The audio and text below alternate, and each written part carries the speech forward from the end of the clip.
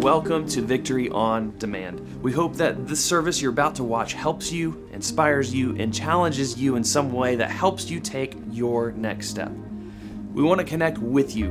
We know that life is busy and that you may be watching this on a Tuesday afternoon or maybe a Saturday morning or some other day of the week that isn't Sunday.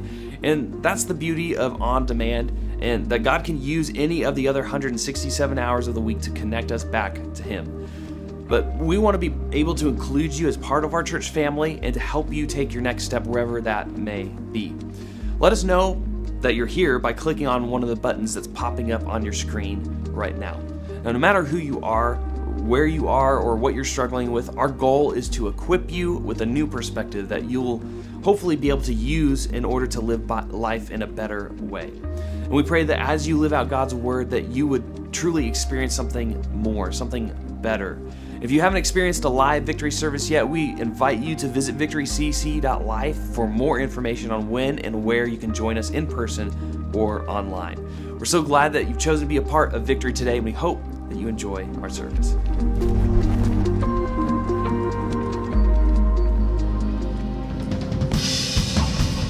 Good morning, Victory. We invite you to stand on your feet for a time of worship and celebration. Let's give adoration to the King of Kings this morning. We're glad that you're here.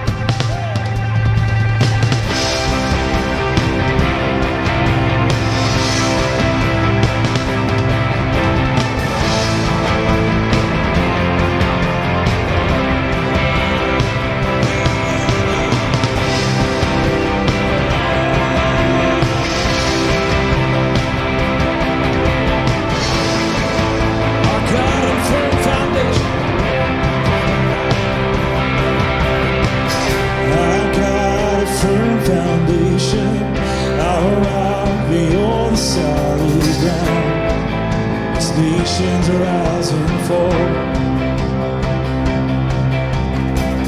Kingdoms once strong, now shaken. We trust forever in your name. The name of Jesus. Sing that again, we trust. We trust the name of Jesus. You are the only King forever.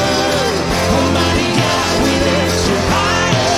You are the only King forever, forevermore. You are victorious. You are the only King forever. Almighty God, we lift you higher. You are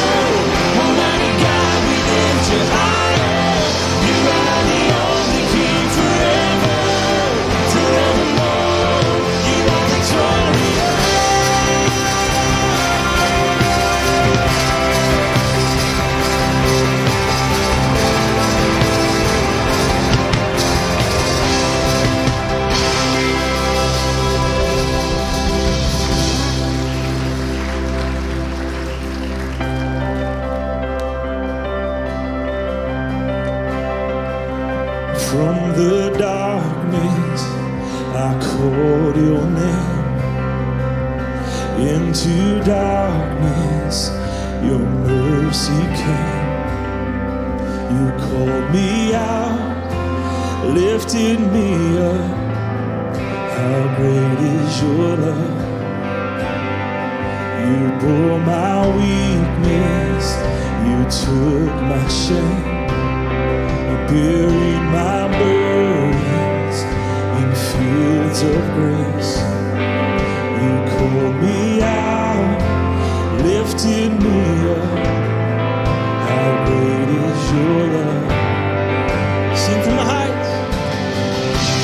From the heights of heaven, you stepped down to earth. Innocent perfection, you gave your life for us, and we are amazed. Yes, we stand in awe, for we have been changed by the power of the cross. How great, how great, how great is your love? How great, how great, how great is your love? How great, how great, how great is your love for us?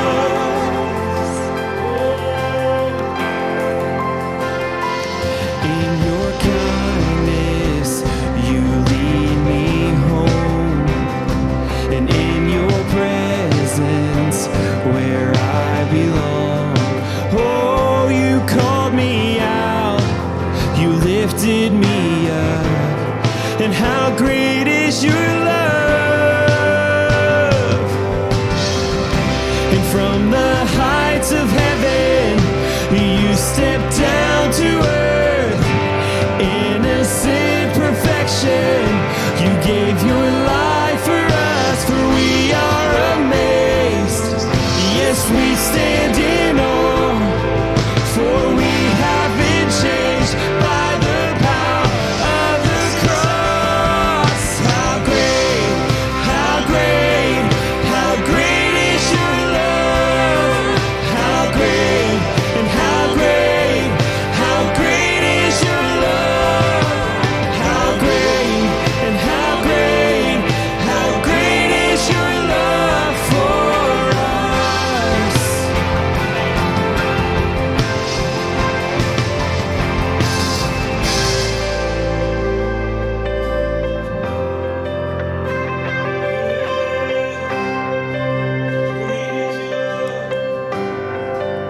Sing this out.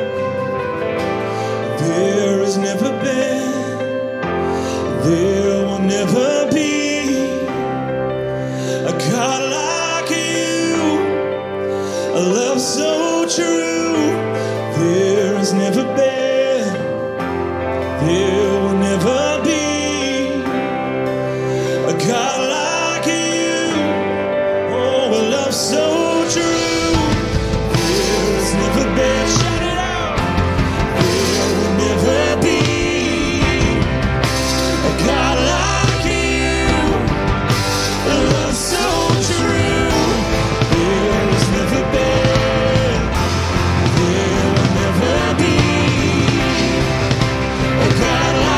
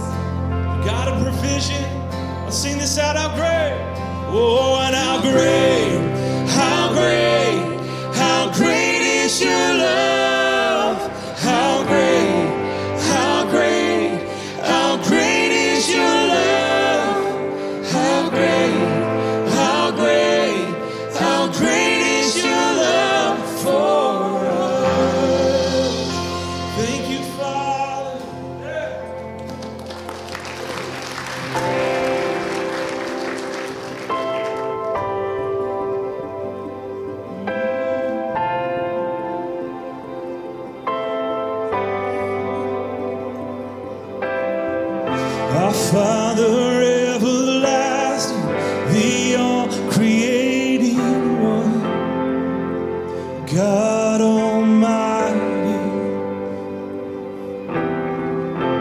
Through your Holy Spirit, conceiving Christ the Son, Jesus our Savior.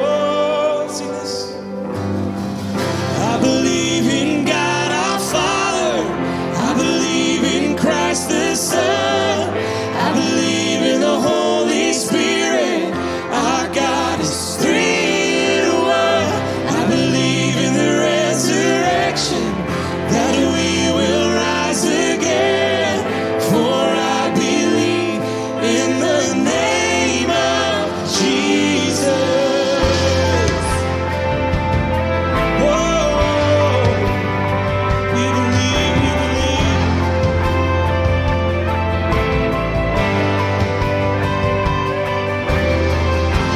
Judge and our defender, suffered and crucified. Forgiveness is in you. Oh, descended into darkness, you rose in glorious light, forever seated high. I believe in God our Father, I believe in Christ the Son, I believe in the Holy Spirit, our God is three in one. I believe in the resurrection, that we will rise again, for I believe in the name of Jesus. I believe, for I believe in you.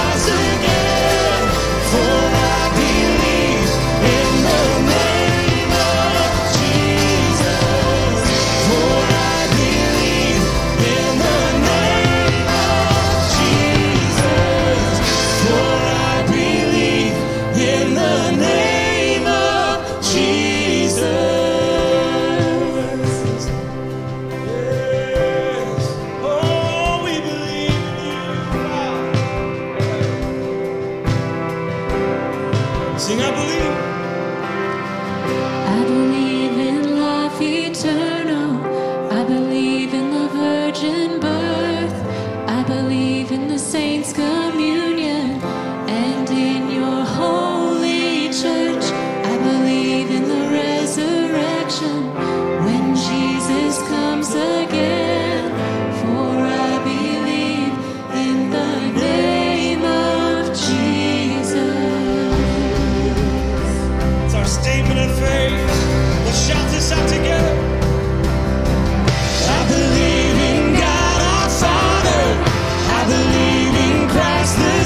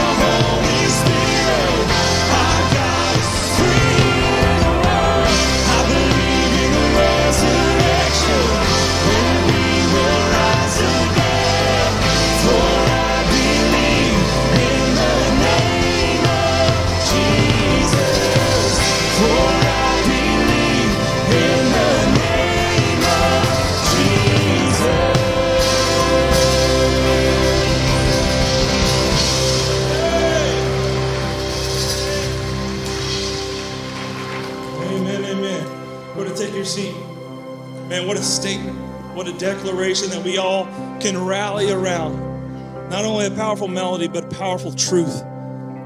That this is what we are centered around. This is what our common belief is.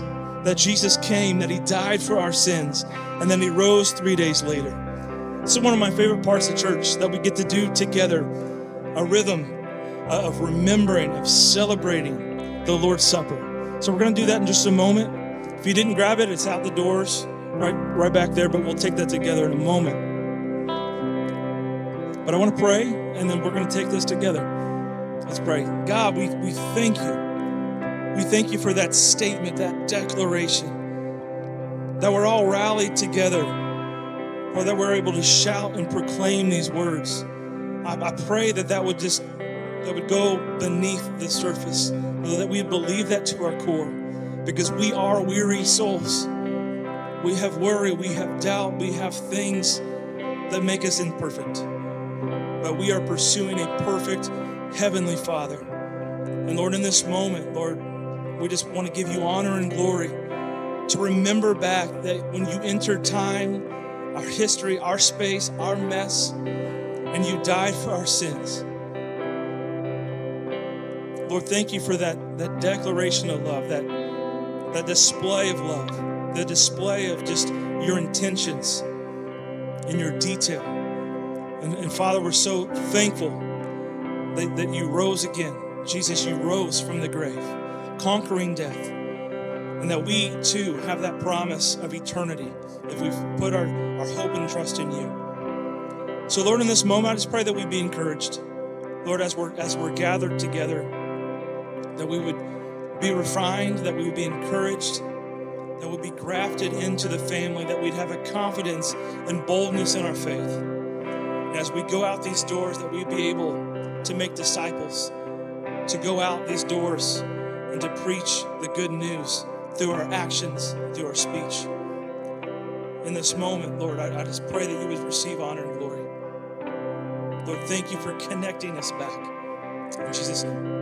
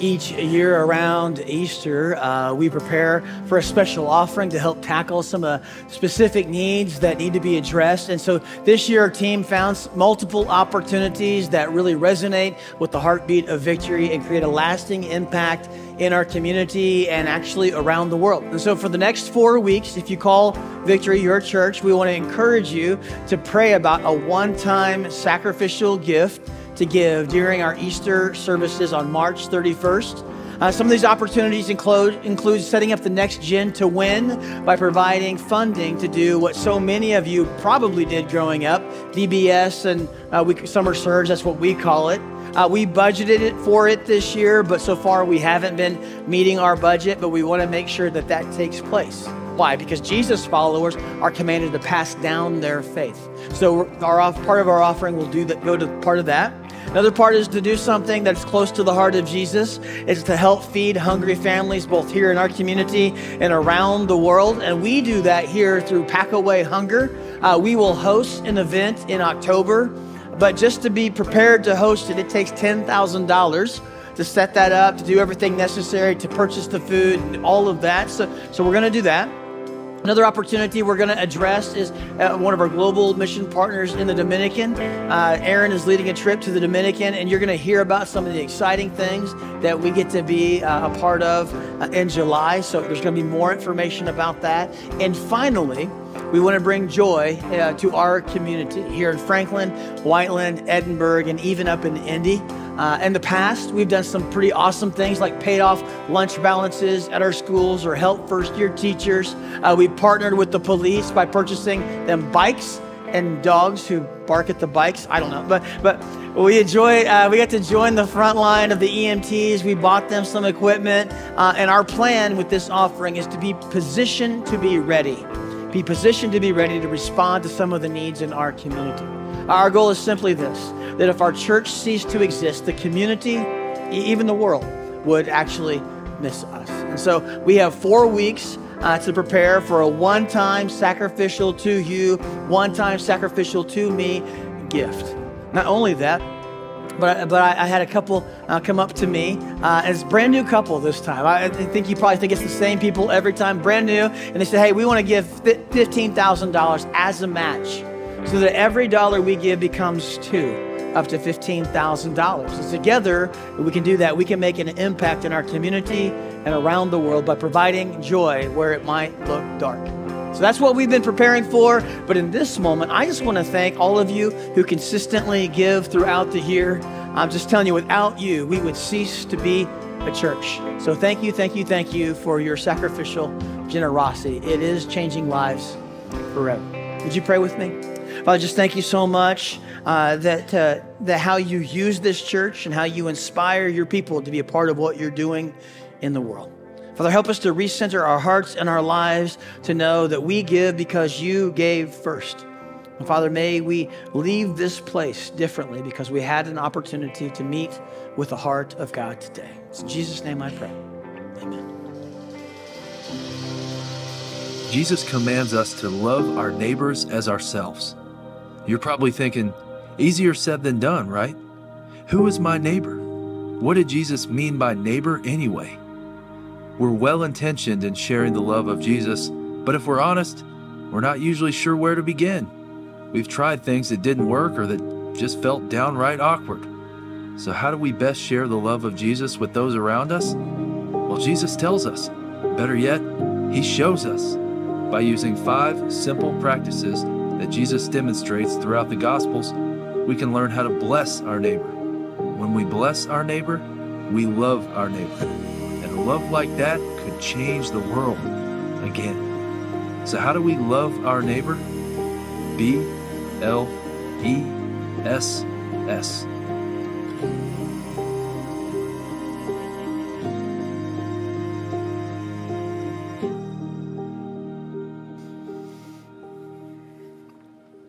Are you ever overwhelmed by the need in the world? Like when you turn on the news or scroll through social media, like there's a war in Israel, there's a war in Ukraine, there's a war brewing someplace all the time. Are you ever overwhelmed by all of the need that's in the world? And maybe this last week you spent some time worrying about someone in your family. Maybe you heard some news this last week where someone is struggling and you just don't know how to help them. Someone may be failing out of school and you're not a teacher. It's an upcoming surgery and you're not a surgeon. It's a cancer diagnosis and you don't have a cure. It's a marriage heading towards divorce and you aren't a counselor. It's an addiction that you can't even seem to pray away. And you look around the world and maybe you look around your family and the people that you love. And I'm just saying, are you ever overwhelmed by all of that need in the world? And I don't know about you, but when I look around, the need seems so great. The hurt and the pain seems so much. And in my experience and my training and what I might have to offer truly just seems so small. I feel so ill-equipped to handle all of the need in the world. And many ministers feel the same way I do. In fact, If you ever get a group of us together and we start talking to each other about how different things that overwhelm us, you will probably hear a phrase that will break the silence or break the hurt or the pain. And someone will try to say something funny by saying a little something like this: I bet they didn't teach you that in Bible college. Right? I bet they didn't teach you that. It's like there's no class for that. I bet they didn't teach you that in Bible college. And the reality is I never had a class on how to properly care for an addicted brother. There's no class on how to heal a relationship where the father and son are fighting in the streets. And I never had a lecture about how to heal every marriage that was shaken with infidelity. Didn't miss that lecture. They didn't give me the words that when I was at the house of one of our college students, I had to tell her parents that she died in a car wreck on the way to school. Never had a class on that. They never prepared me for the perfect words to say to the grandfather who accidentally backed up his truck over his 4-year-old son's head. They never said, hey, one time you're going to be in a parking lot in a hospital and the son's going to be screaming death threats at his dad. They never gave you a class for that. There are no magical words to solve everything. They just didn't teach me that in Bible college. Now, I do know, God knows, and God sees, and God cares for the people that I have the opportunity to minister to, but too often I am overwhelmed by the need in the world. And if you're here today, and maybe you're even on the edges of faith, I know that you care about the people in your world too. So today we're going to look at a text where Jesus shares what to do when we are overwhelmed by the need in the world. And this is going to be how we are to respond if we're Jesus followers. Now, if you don't call yourself a Jesus follower, the good news is for you, you can just sit back and listen. You don't have to do any of it. But if you call yourself a Jesus follower, we don't have an option. Now, these are commands from Jesus to our lives. In fact, I ask this question all of the time, so let me just ask it one more time. What do Jesus followers do? What do Jesus followers do? They follow Jesus, right? They follow Jesus. And so what Jesus has to say to us is going to be so relevant and so insightful and so life-changing. Get this, if everybody in your family would take this one teaching from Jesus seriously for just a month, it would change the chemistry in your family. You don't even have to follow Jesus. If everybody in our town would just take this one teaching from Jesus seriously for just 1 month, it would change our whole community. I'm telling you, it is that powerful. If you have your Bible or mobile device, we're going to be in Luke chapter 10. Luke chapter 10 is where we're going. I'm going to be reading out of the New Living Translation. And I'm going to take you to the second year of Jesus' ministry, around 27 AD.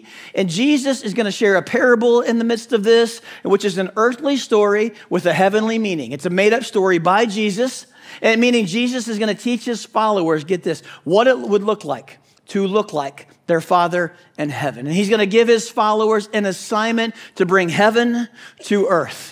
And so we get to see, before we do that, I'm going to give you the setup to the text. So Jesus is teaching in front of a Jewish lawyer who would have been schooled in the religious laws of the Old Testament. So he would have known all and memorized all the stuff you fall asleep when you read. Leviticus, Deuteronomy, he would have memorized it. So he knows all of God's laws for all of his people, and he knows how to keep in good standing with God. And in the middle of Jesus' teaching, this Jewish lawyer raises his hand and asks Jesus a question to try to stump Jesus. Verse 25, it says this: one day, an expert of the religious law stood up to test Jesus by asking him this question: Teacher, what should I do to inherit eternal life? In other words, Jesus, how do I get to heaven? How do I avoid hell? Like, Jesus, what religious rules do I have to keep in order to earn heaven? Now, to point out, this religious leader believed a lie, right? He believed that he could actually do something to earn eternal life. Look at it again. What should I do? What can I do to inherit eternal life? And even though he asked a wrong question, Jesus meets him where he is, and he says, what does the law of Moses say? You know the Old Testament. What's the law of Moses say? How do you read it? The man answered, you must, and he's quoting scripture, love the Lord your God with all of your heart, with all your soul, with all your strength, and all of your mind. Now, that was a common response in Jesus' day. In fact, this religious leader is quoting the Old Testament law found in Deuteronomy 6:5. That's that law right there. And now what the interesting part is simply this. We find two different accounts of the interactions with Jesus in Matthew 22 and in Mark 12.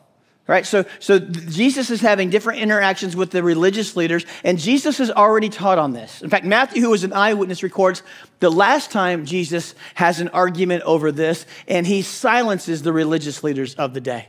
So they had tried to trick Jesus before. In fact, in Mark chapter 12, they're debating Jesus, and they're trying to undermine his credibility. In fact, they ask him this question: of all of the commands, which is the most important?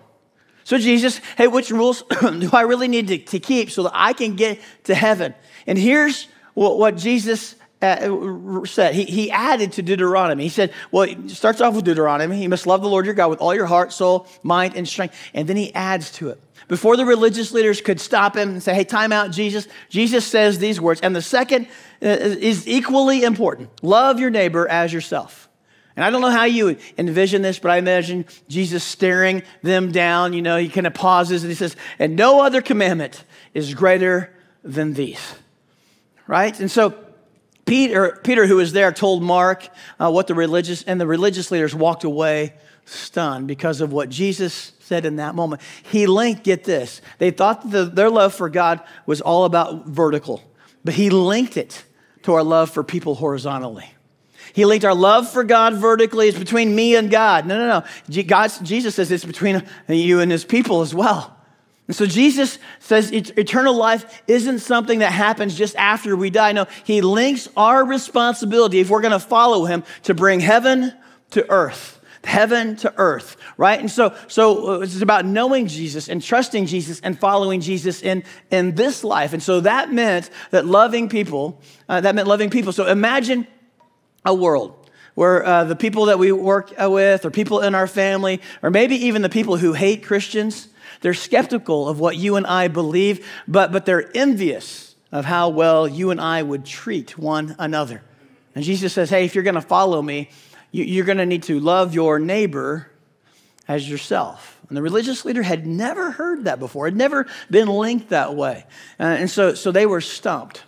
Now remember, we're reading the New Testament, Matthew, Mark, Luke, and John. There are 4 different perspectives of the life of Jesus. So all of that had already happened. And so Luke gives us this insight in Luke chapter 10, that the religious leaders had already experienced all of that before. And so now they're coming back to Jesus and they have a plan. So they're going to debate Jesus about eternal life. And the expert of the law quotes Jesus' answer back to Jesus. He uses the Old Testament. So Luke 10, this is what he says. You must love the Lord your God with all of your heart, soul, and all your strength, and all of your mind, right? And then he adds Jesus' part. And love your neighbor as yourself. And Jesus says, right, do this, and you will live. Conversation over. Jesus turns to walk away, but that was a setup for what he was going to ask next. The man who wanted to justify his actions, so he asked Jesus, here's the trap, here's the qualifier, here's the turn, who is my neighbor? So since your last teaching, Jesus, you told me to truly love God, I have to love my neighbor, but I'm overwhelmed by all of my neighbors. I'm overwhelmed by all of the need in the world. You can't possibly expect me to love everybody, Jesus. So Jesus, who is my neighbor? Now, the Hebrew word they used for neighbor was this word, raheh, right? And so you can find that word in the Old Testament law, and it would suggest that when they thought of neighbor, they thought of friend, companion, or brother. But that does not jive with the way Jesus was using the term neighbor. Jesus was way too inclusive. And so when he goes to Jesus, he's trying to limit who is my neighbor. In other words, here's his real question. What is the minimum amount of neighbor loving required in order to get God's favor? Right? That's what I think too. What's the minimum amount of neighbor loving required in order to get God's favor? Jesus, I'm okay with caring for people who talk like me, think like me, act like me, vote like me. I'm okay with caring for even the people in my family, even though they're crazy. But I'm overwhelmed by all of the need out there in the world. And if you listen to Jesus, you just say, hey, Jesus, I've listened to you. I have too many neighbors. So I don't want my lack of care for these people here to affect my standing with God here. So what is the minimum amount of neighbor loving I've got to do? How can I make sure I give God what he wants, but I don't miss out on what I want? Jesus, who is my neighbor?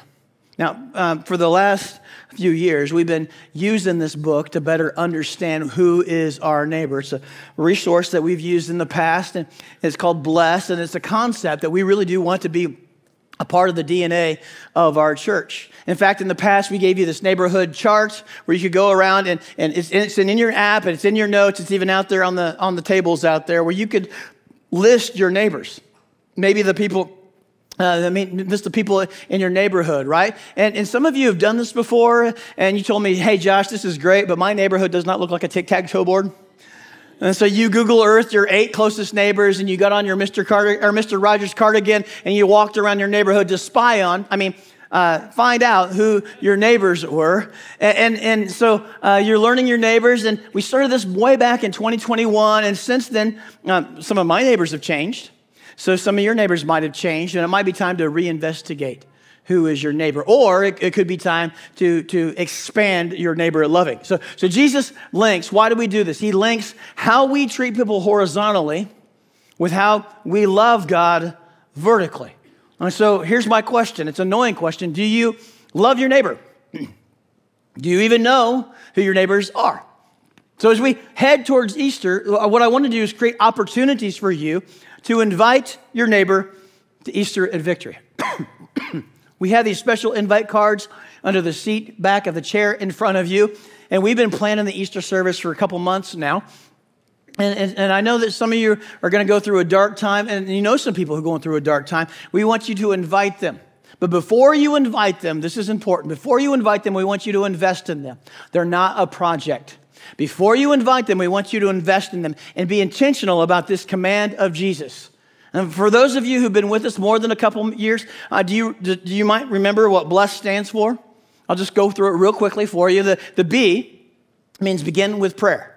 So as you're enjoying the spring, this weather, you're out there on a walk or you're driving by this next month as a church, I want you to pray specifically for your neighbors by name. All right, that's important, by name. Do you know the names of your neighbors? It's not like God help lawn guy. God, please help the trash can family to pick up their trash. Like that's not the kind of prayer that we're talking about. So for the next month, we're going to be praying for our neighbors by name. The second is simply this, to listen. So often we try to think about to respond. We want you to listen. Sometime in the next month, you're going to maybe strike up a conversation with a neighbor, and you're not trying to respond. The whole purpose is to listen and learn about your neighbor. And we want to listen to people's stories. So the L is for listen. The E is my favorite. It's something that you might be an expert in. It's eat. And for the next month, I want you to make a plan to at least have one meal with one of your neighbors. Because why? Because there's something about sharing a meal together that can move any relationship, a past acquaintance, towards friendship. The first S is serve. So here's what will happen. I'm convinced if you're praying for your neighbor and you're listening to your neighbor and you've eaten with your neighbor, that you'll find a way to best serve your neighbor. And the last one is to share your story. So when you bless others, here's what will happen. There will come a time, there will be an opportunity where someone will say, hey, what you're doing is different.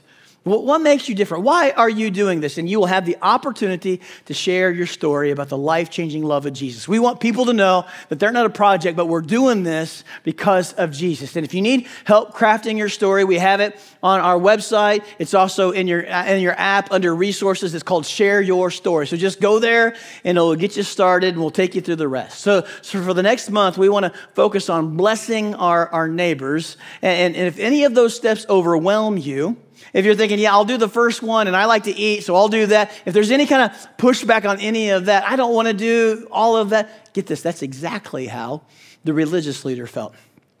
Whenever we are overwhelmed by all of the need in the world, what we all try to do is we try to limit our neighbor loving. So we think, hey, Jesus, can it just be like the 2 houses over here?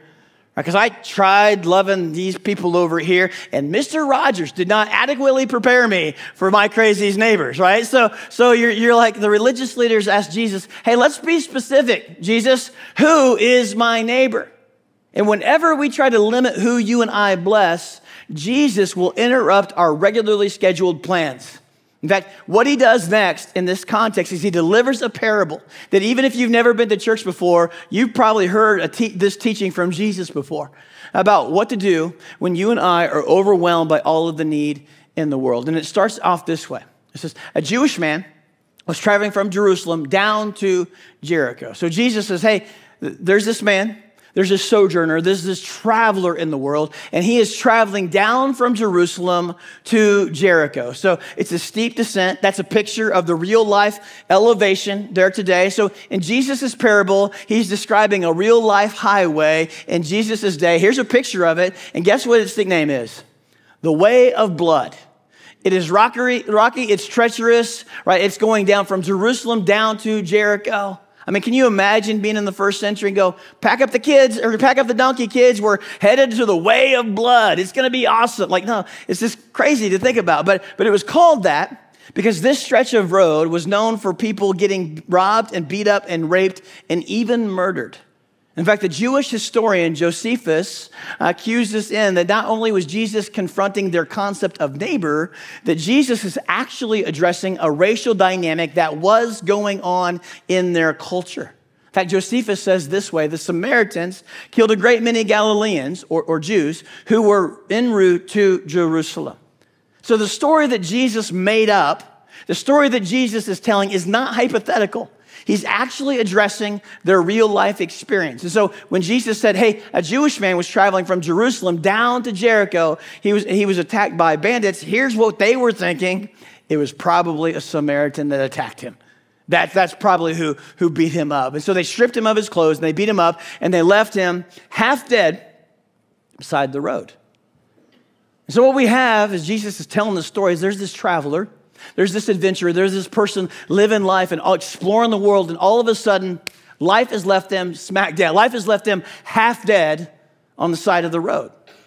Have you ever felt that way? Alive on the outside, but dead on the inside. Does that resonate with anyone else here today? Like, when was the last time you were living life, but your soul was worn out? Your soul is burnt out. You can't handle any more bad news. You can't handle any more setbacks. If you've ever felt alive physically but dead spiritually, by definition, you have felt half dead.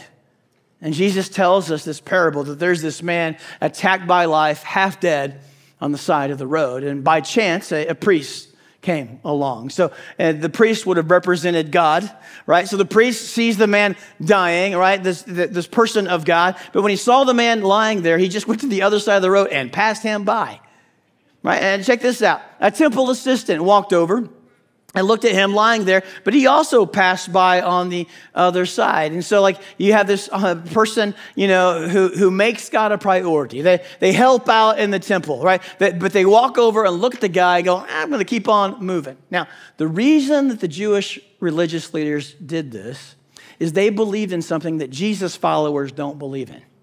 Jesus followers do not believe in karma, but they did. They believe what goes around comes around. They thought that this guy deserved it. So they thought, hey, if there's this guy broken and bleeding and bruised on the side of the road, half dead, he did something to deserve to be half dead on the side of the road. So I'm not going to go out of my way to help him because God gave him what he deserves. That's what they thought. So Jesus, he keeps on teaching, and what he says next is so offensive to the people listening that day. He says, then a despised Samaritan, came along, and he saw the man, and he felt compassion for him. To which the expert of the law would be like, oh, Jesus, you're making up the story. Can we change the story? This is a terrible story. Because the best way to describe the tension that was actually felt between Jews and Samaritans was institutionalized racism. Jews wouldn't have anything to do with Samaritans. They wouldn't speak to them. They definitely wouldn't touch them. And Jesus makes this despised Samaritan the hero of his made-up story. And then check this out. He put the man on his own donkey, and he took him to the inn, where he took care of him. And the next day, he handed the innkeeper 2 silver coins. So the Samaritan bandaged him up and puts him on his donkey. And for some reason, Jesus wants us to know that the Samaritan that was half dead, the Samaritan takes him to the inn. And he stays there with them to care for him. And then he leaves 2 days' wages. And he says, hey, take care of this man. If his bill runs higher than this, I'll pay you in the next time I'm here. Now, I want you to see the genius of Jesus.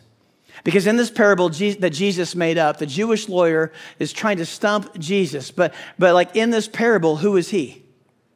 In the story that Jesus made up, he's not the Samaritan. Who is he? He's the man that was beaten on the side of the road. He puts himself as that, puts that guy as that way, and you probably never thought about it like this, but I would like to suggest to you that Jesus cast himself as the Samaritan. That the Samaritan was rejected by the Jews. Well, what was said of Jesus? He was rejected by his own. And so here comes this rejected Samaritan, right, who we think is Jesus, and he sees a man beaten up by life, half dead by life. And so what does Jesus do? He moves towards the mess. He moves towards the pain. He comes down off of his animal. He comes down. Sound familiar? He comes down. And he starts bandaging up the wounds of the half-dead man and healing the half-dead man. And where does he place the half-dead man? Back on his donkey, right? Where he was. And so now the man is seated where Jesus, the Samaritan, was, and the Samaritan has taken the place of where the half-dead man was. And all of a sudden you're like, mind grenade. He's preaching the gospel.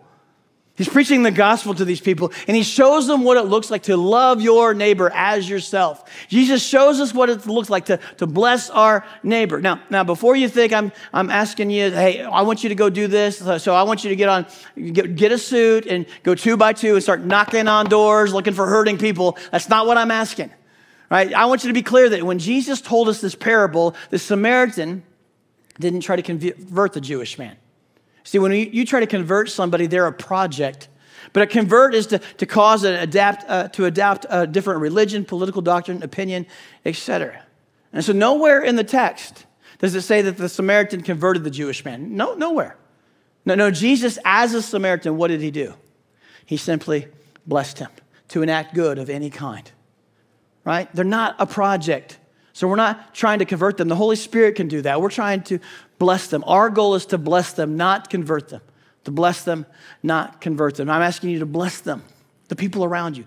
So the goal isn't just to convert them. Now the goal is to love people well and to bless them. And they will know that you're doing it. Why? Because you follow Jesus.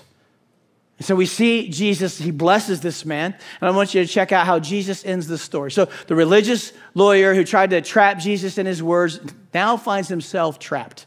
Jesus turns to the expert of the law and traps him with this. Now, which of these 3 would you say was his neighbor to the man who was attacked by bandits?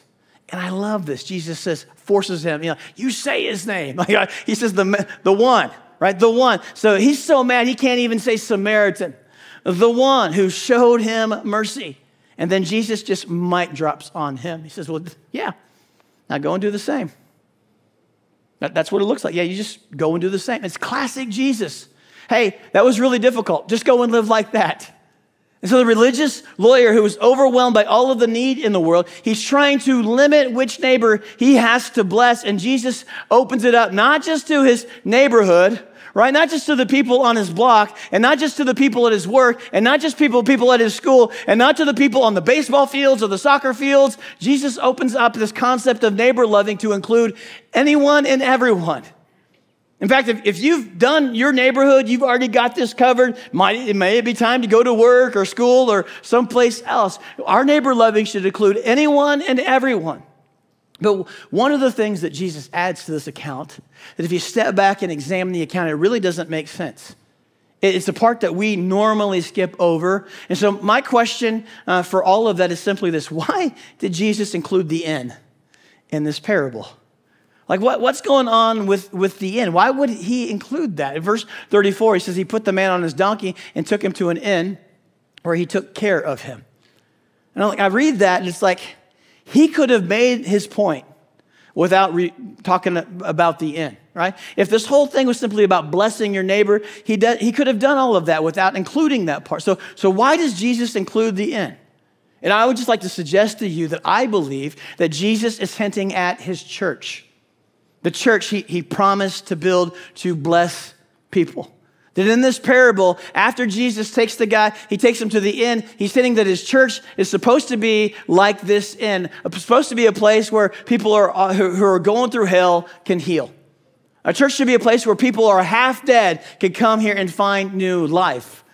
It says the Samaritan picked him up and took him to the inn, to which we're like, Jesus, like, why did you take him to an inn? Why didn't you just take him home? Well, home would have been heaven. And this guy's half dead. He's going through hell. He wasn't prepared for home. His life wasn't ready for heaven. So Jesus drops him off at his church. And Jesus says to his followers, Jesus says to his church, my church should be a beacon of hope in the middle of pain, not removed from the pain. That Jesus says our church should be more like an emergency room than a country club. And we shouldn't be surprised if hurt people come to our church. We need to be ready to move towards broken people who come through our doors. And I mean, we need to head towards the pain. And I don't know about you, but I don't like pain. I would rather avoid pain altogether. I mean, some of you are crazy. You're like, Josh, no pain, no gain. I like Advil. I don't prefer pain. And so when we consider who our hero is, you have to know that Jesus did not avoid pain. Jesus' very presence in our world is an exercise and moving towards the pain. In fact, Scripture says this, that the church is his body, which means what is true of Jesus personally should be true of us collectively. If we're really his body, if you and I are the body of Jesus, we should act and look like how Jesus acted. We need to be the kind of church that actually moves towards the pain. And so where in your neighborhood is there pain? Where is it dark? Where is it bleak? Where are people hurting? I wonder if God would send you there. To which you might say, Josh, like, are you talking about like planting little churches all over these neighborhoods? Are you talking about like maybe building a location? No, hear me. You and I are walking, talking locations. The church was never about a building. It's always been about a people. We don't go to church. We are the church everywhere we go. And everywhere we go, we are called to move toward the pain, not run from it. In fact, the first words of the Samaritan to the innkeeper was simply this: take care of this man. Take care of him. I don't know how you read it, but it hits me like a ton of bricks, right? Because I like to argue with Jesus, but Jesus commands us to care. Because he says, take care of it. And I'm like, hey, no, Jesus, what's his backstory? Doesn't matter. Take care of him. How did he get this way? It doesn't matter. Take care of him. What's his background? Doesn't matter. Take care of him. Well, what does he believe? It doesn't matter. Take care of him. But how does he vote? It doesn't matter. Take care of him. Do you see any distinction? Do you see any definition? Jesus never said, hey, don't worry. He didn't do this to himself. He was attacked by others. No, Jesus commands us to care. But Jesus, he's a drug user. I don't care. Take care of him. He's an embezzler. I don't care. Take care of him. Jesus, are you saying that you're trying to tell me that we should just take care of anybody who comes through those doors? Jesus would say, yeah, I'm commanding you to care. So that's why at Victory, we reserve the right to care for anyone and everyone. Anyone and everyone, because Jesus commands us to care. In fact, I wonder if you and I are actually living the way Jesus called us to live, if you and I are not being criticized like Jesus. I mean, do you remember that they criticized Jesus in Luke 15? The religious people complained that Jesus was hanging out with sinners. He accepts them. He befriends them. We think he condones them. That's what was said of Jesus. Now, I want to make a distinction. There's a difference between acceptance and approval. There's a difference between acceptance and approval. But as you are overwhelmed by all of the need in the world, let me ask you one last offensive question. Who have you excused yourself from caring about? Who is it for you? What kind of people do you excuse yourself from caring about? Well, Josh, they got themselves into this mess. Well, I'm not saying you approve, but do you care? Do they feel accepted by you? Will they be blessed by you? Who have you excused yourself from caring about? So Jesus is teaching that all God's children, red, brown, yellow, black, and white, we're all precious in his sight. I mean, can you imagine if you came up to me after church and said, hey, Josh, I love you. You're great. You're a great teacher. I think you care about the church, right? I love your family. Like, you have an amazing family. Your wife's amazing. Your kids are fantastic, except the youngest guy. Except for Carter, right? We don't like him at all. There's something wrong with that kid. Just keeping it real. But I love you. You're great. But Carter, I promise you, I would put the smack down in Jesus' name in your direction, right? After I ask you for forgiveness, and I will choose to love you because I have to, because I'm supposed to love everybody. But I'm just telling you what would happen, because what we try to do is we excuse ourselves from caring. Because here's what we do. God, I love you. I just don't like your kids. I love singing to you. I love reading your books. I love highlighting stuff you said. You're a good Father, God. I love you, but I just don't like that kid over there. And see, you made a mistake over there. And we think that God will agree with us. We think that our Heavenly Father's like, yeah, you're right. No, they're all God's children. We're all His kids. In the kingdom of God, you need to hear this. There are no good kids and bad kids. There are lost kids and found kids. In the kingdom of God, there are no good kids and bad kids. There are lost kids and found kids. And so who have you excused yourself from caring about? I mean, can we be the kind of church that is courageous enough to remove, get rid of, reject the idea that some people can be overlooked and some people can be ignored and some people can just not be loved, because that is not the heart of the Father. No, the heart of the Father, He commands us to care. In fact, the night before the cross, Jesus gathers His disciples together. He says, a new command I give you, love one another as I have loved you. What I do, I just want to die for you. So you must love one another. Will we be the church that cares? Can we be a church that blesses people? They'll take steps towards loving our neighbor. And I know it's going to get messy and you don't have all of the answers. And they might not have taught you that in Bible college. But just so you know, Jesus never commanded any of us to be annoying know-it-alls. He didn't, right? He says, I want you to bless my people. I want you to care about my people. I want you to love one another. Now, maybe you're here today and you aren't a Jesus follower and life has left you beaten up and bruised and broken down. I just want you to know you're not alone. At one point, that was all our story. And you came to the right place to heal. God's not scared of your mess. Get this, He knows about your mess and He loves you anyway. And you might be thinking, Josh, you never answered the question. Well, what do I do when I'm overwhelmed by all of the need in the world? Well, I just want to point you to the words of Jesus. He closes out the parable. He says, now, which of these three would you say was the neighbor? It's clear from the text, it was the one who saw a need and met it. The one who knew the price and paid it. The one who didn't talk themselves out of it. That was the neighbor. And I'm telling you, the genius of Jesus is He always reverses the question. When you and I say, hey, we're overwhelmed, this is what Jesus says. Don't think about who they are, but who you are.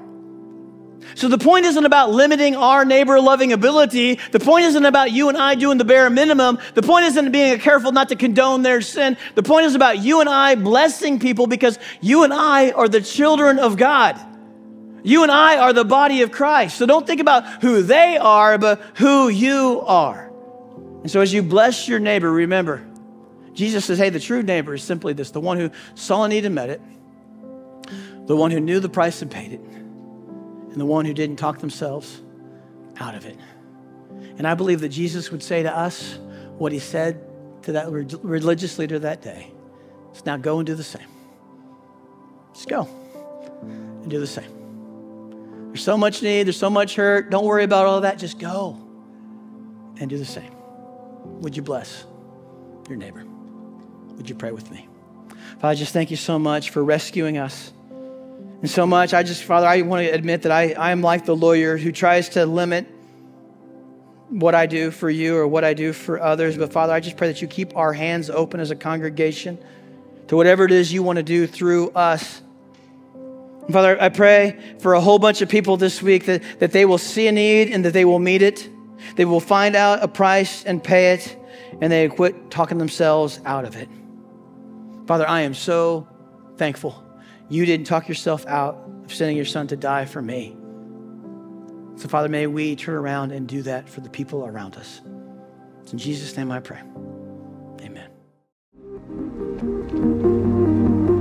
Thank you so much for joining us for Victory on Demand. Here at Victory, we believe that we all have a next step, and we pray that God uses what you've experienced here today to stir something in your life and to lead you to the next step in your faith journey, whatever that may be. If you'd like to talk to someone about taking your next step, please let us know by clicking the button that's popping up on your screen right now. Here at Victory, we're contributors, not just consumers, and we consider it a privilege to give back what God has so freely given to us. We celebrate generosity in the work that God does through our sacrificial giving in our community and around the world. If your experience today has helped you or blessed you in any way, we invite you to partner with us financially in our vision of connecting people back to God by going to victorycc.life/give. Again, if you haven't experienced a live Victory service yet, we invite you to visit victorycc.life for more information on when and where you can join us in person or online. Remember, here at Victory, we don't just go to church. We are the church everywhere we go. We'll see you next time.